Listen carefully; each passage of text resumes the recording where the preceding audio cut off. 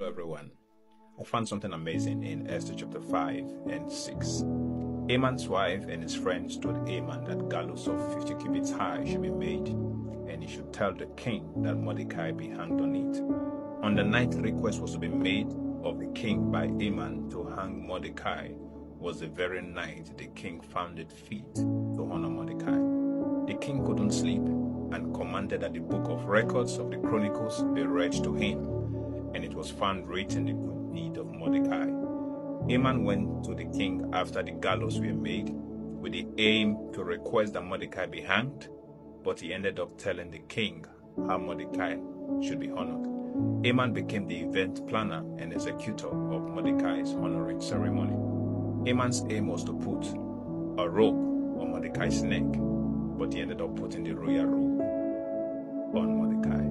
God is always far ahead of the enemy and his human agents, and nothing takes him by surprise. Before the enemy and his human agents comes up with a plot against God's children, God already has a counter-attacking plan in place. God fights our unseen battles and protects us from the evil that we are meant to catch us unaware. God knows how to cause circumstances and situations to work for the good of his children.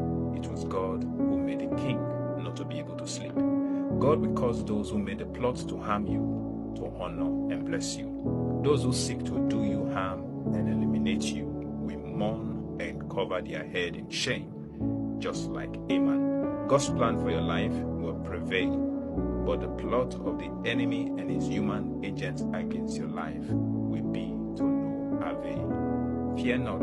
God bless you. Read Esther 5 and 6.